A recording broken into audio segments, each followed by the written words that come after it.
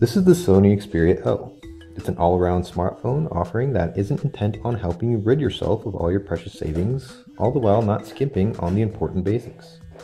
Retail box is nothing special. Inside you'll find the Xperia L, alongside a USB cable, an AC adapter, and the usual paperwork. The Xperia L packs 8 GB of inbuilt storage, and there's no microSD card in the bundle. The phone itself has a clean front comprising of a 4.3-inch TFT display of 480 by 854 resolution and a PPI of around 228. There are no physical buttons, and Sony has, yet again, opted for the on-screen virtual ones. Above the display are the VGA front-facing camera, earpiece, and ambient light and proximity sensors. Sony is using the side-placed protruding power design we saw on the Xperia Z. The button is on the right-hand side and offers great feedback. Above it, there's a volume rocker, and at the bottom we find the camera shutter key. On the left side lies the micro USB port, while on the top lies the 3.5mm headphone jack.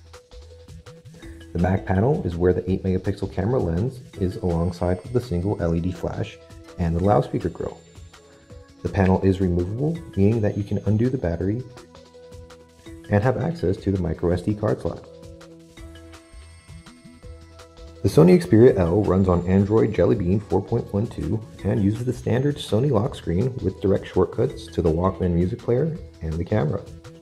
The notification area isn't swipeable, which isn't ideal for those who want to check their notifications quickly. Sony has done some major changes to the UI, which are much appreciated. The background of the virtual buttons is now black instead of gray, but otherwise the whole affair remains pretty consistent to Sony's other Jelly Bean smartphones. The album app, which replaces the default gallery, is here, showing photos in full resolution and offering a nice design with lots of eye candy and cool effects. The Walkman audio player is on board as well and has received a few updates of its own. Sony has added lots of audio enhancement options to help you customize the sonic experience on the Xperia L. However, you are no longer forced to use the Walkman player, as Google Music comes pre-installed too.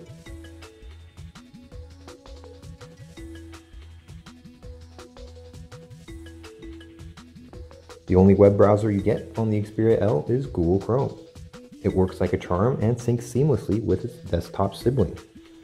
Unfortunately, unlike the stock Android browser of old, Chrome doesn't support plugins, so Flash playback is out of the question here.